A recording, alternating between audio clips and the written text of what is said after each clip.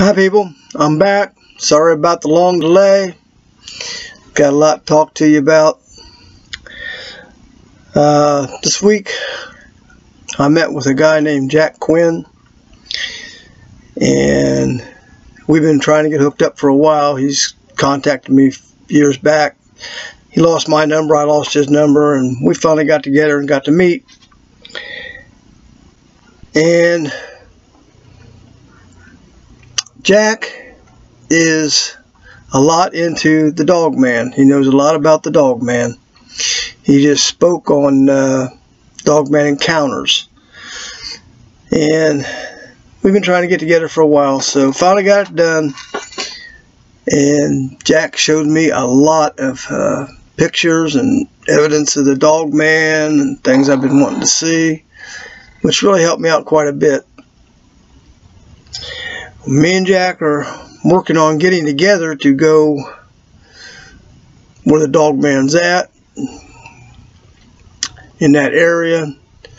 And with the Dogman showing up on my property, like Sharon seen him and Gray Tall Cloud seen him in my videos,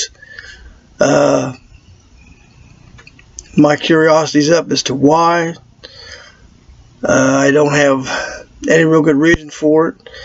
I used to have a bad opinion of the Dogman. Now, after talking to Jack, my opinion may have been swayed quite a bit. Jack seems to know a lot. There's a lot of people that deal with the Dogman in their property, and seems like the Dogman and the Bigfoot get along, which I've heard totally different. Excuse me. I'm not sure when I'm going to do this, because since I've talked to Jack, I tell you about the things that go on in my head where the foots are always in my head. Since I've talked to Jack, I've had a lot of changes in what's going on in my head. In fact, everything stopped at one time when I wasn't hearing anything. Now I'm back to hearing things, but it's different. I don't know if I'm doing something that the foots don't want. I'm going to work this out.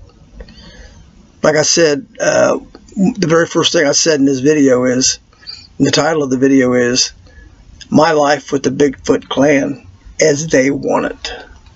So I'm not doing this for me, I'm doing this for them.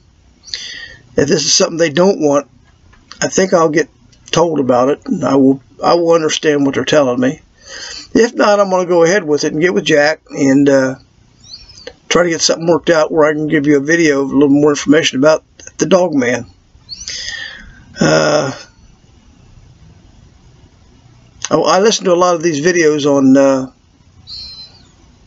all the Bigfoot encounter things. Let's see, Dixie Cryptid, Buckeye Bigfoot. Can't remember the names of them now, but most of them, they want to talk about terrifying encounters. I don't have that. So the terrifying, I think it's made up in people's head just because they see what they see. Not that they're actually threatened. They're just like, oh my God, there's a big monster. No, that's not what it's about. Granted, they're not the prettiest thing in the world to look at. Flower was. She was pretty. Sharon said Clyde, he was a nice looking critter. So I don't know, it's just a beauty's in the eye of the beholder, I guess. I don't know. But I got to get something settled out on this thing with the Dogman. It disturbs me that Dogman's on my property hanging around.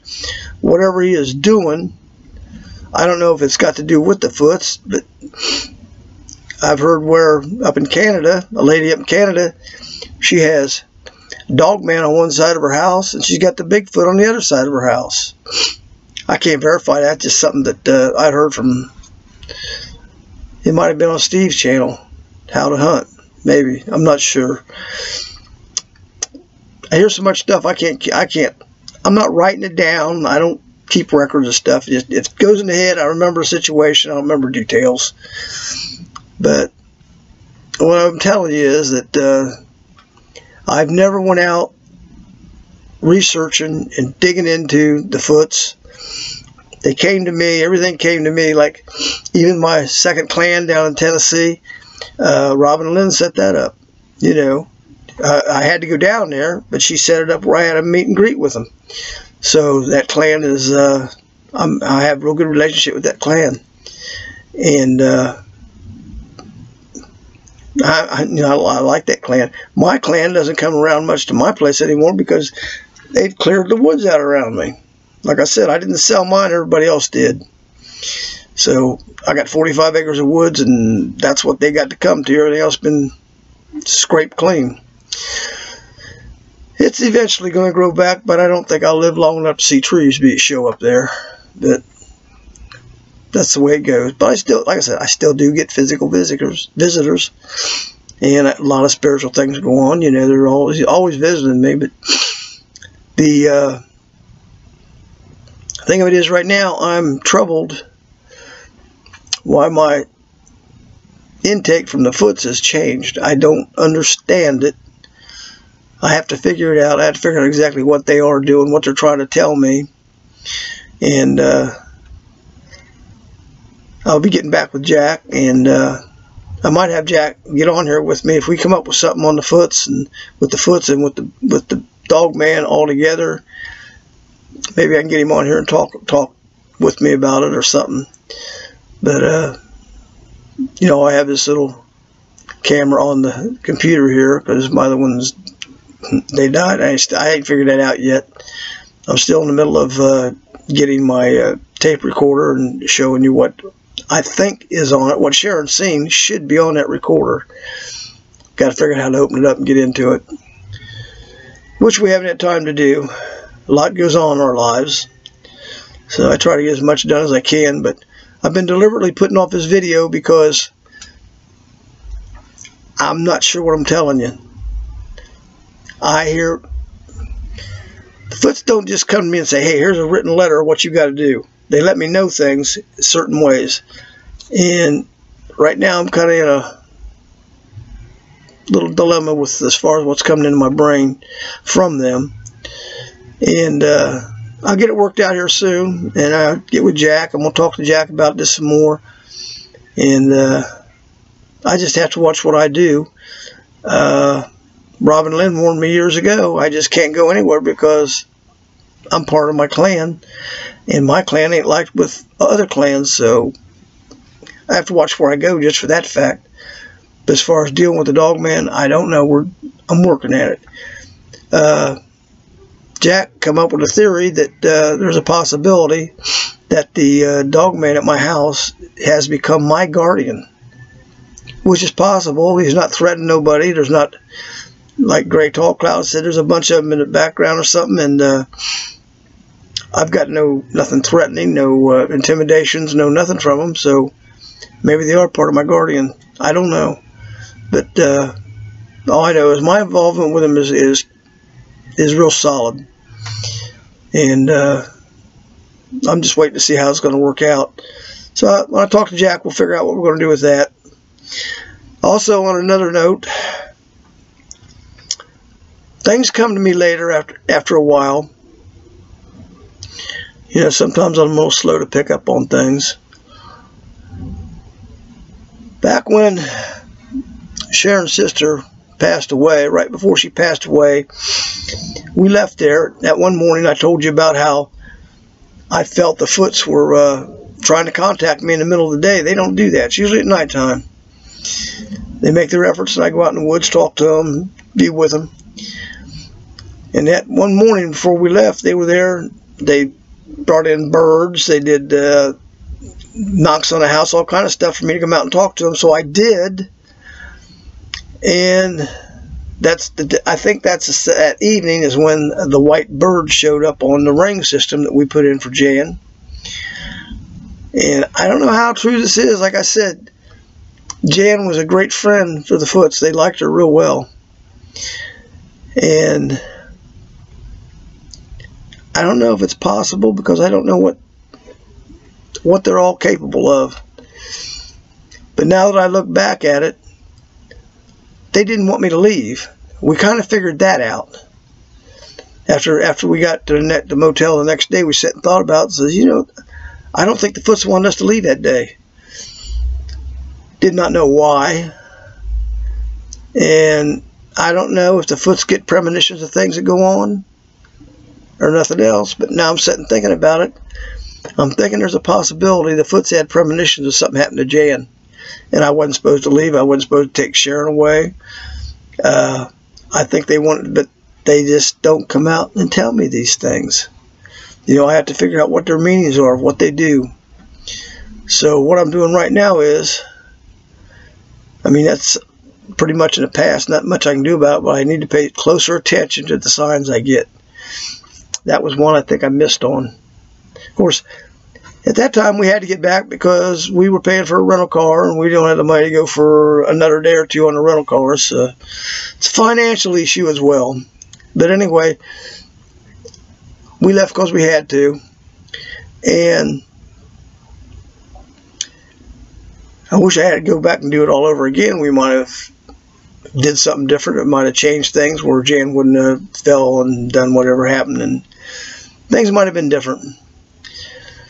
But anyway, that's just one of the issues I'm looking at right now, is they might have had premonitions of what was going on. That's what the lady with the white bird, the bird showed up, and a week later her husband had a heart attack.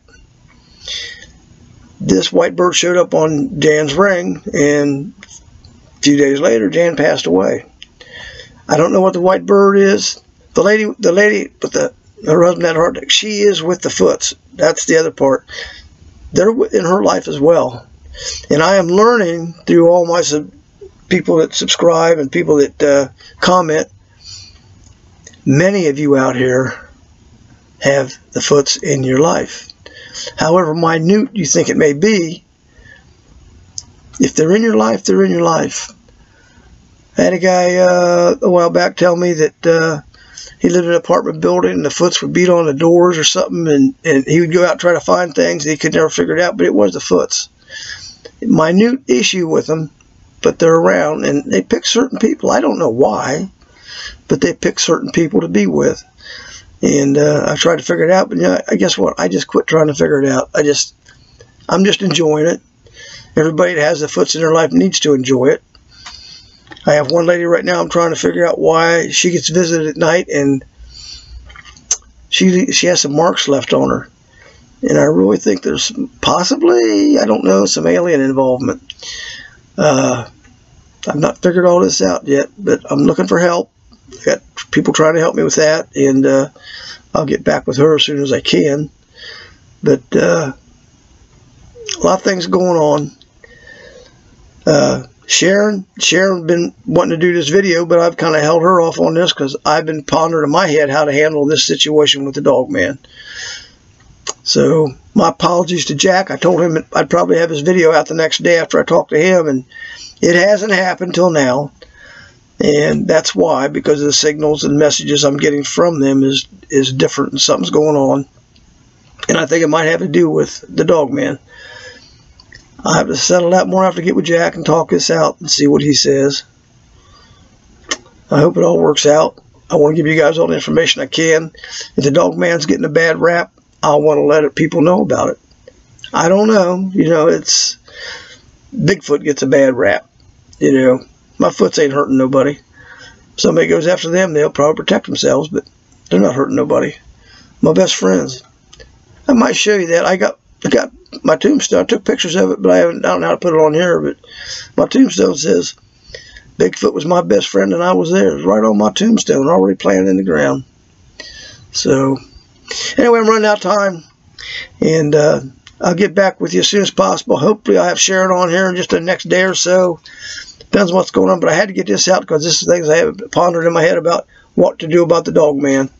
So I'm out of here, and thank you very much. Check your subscribe buttons. Make sure you're all subscribed. People do lose those.